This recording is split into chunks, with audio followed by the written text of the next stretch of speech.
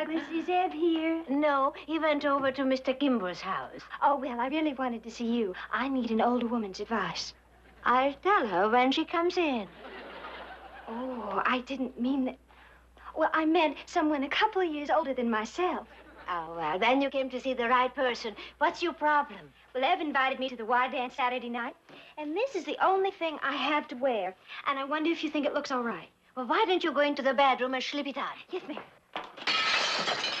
Well, it's a lot easier than breaking them by hand.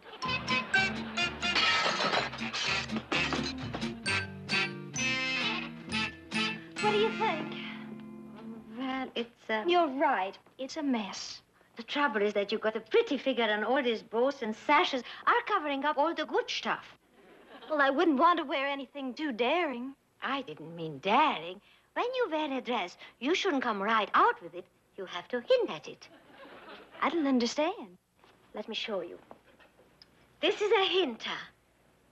No, this is a come right out with it. Here is what you need. A hanger on her. You can have it.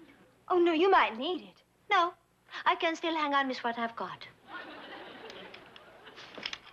Wait till Eb sees me in this. Are you stuck on him? I like him better than any boy I know. Mrs. Douglas, has he ever said anything to you about how he feels about me? He said a couple of times how much he likes you. Really? Did he ever mention anything about marriage? Sweetheart, that's one word men never mention. They go through life like there was no such word. It's up to the woman to drag the word out of them.